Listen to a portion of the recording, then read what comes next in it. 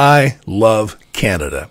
I really do. I've been there more times than I can count. I've always said that if I ever ran for president, my one issue would be taking over Canada.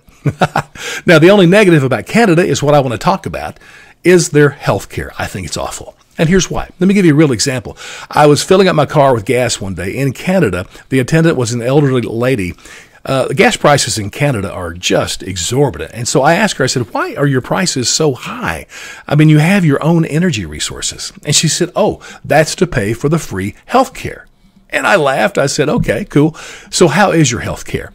And she said, well, here, no one will go bankrupt because of health care costs. I said, okay, but how is your health care? And finally she said, well, honestly, if I needed a procedure quickly to live, then I would die.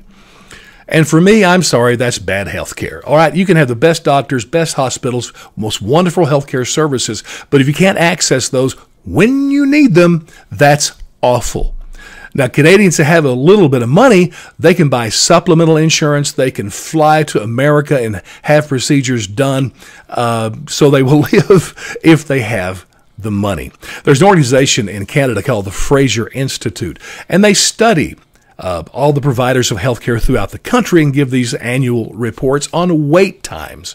Listen to some of this. The average surgical procedure takes 20 weeks in Canada. So you're going to wait on average 5 months for any type of surgery. Neurosurgery, 50 weeks, almost a year. To get an MRI, the average wait is 11 weeks. I don't even know how that works, but that's the way it is. But guess what? You won't go bankrupt. Now, I experienced Canadian healthcare. I got hurt one time, had to go to the emergency room at a hospital. When I walked in, it was discouraging because it was packed with people, every seat taken. But then I noticed a door that said for U.S. citizens only. I go in, and I was served immediately because there you have to pay for your services up front. They'll send a bill to your insurance company, but you got to pay. And, of course, they take credit cards. So I was served immediately because I paid. Everybody else, who knows how long they were there. That's my revolutionary idea for healthcare, by the way. You see, my worldview is this. I don't want the government to make any decisions concerning my healthcare. I don't want the government to even pay for my healthcare. Here's my revolutionary idea. I want to pay for my healthcare myself.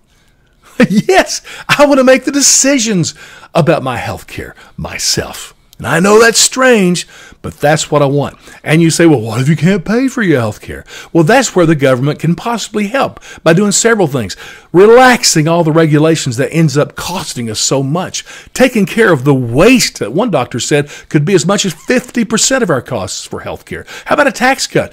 Anything that the government can do to enable me to buy my own? Wow, that truly is revolutionary.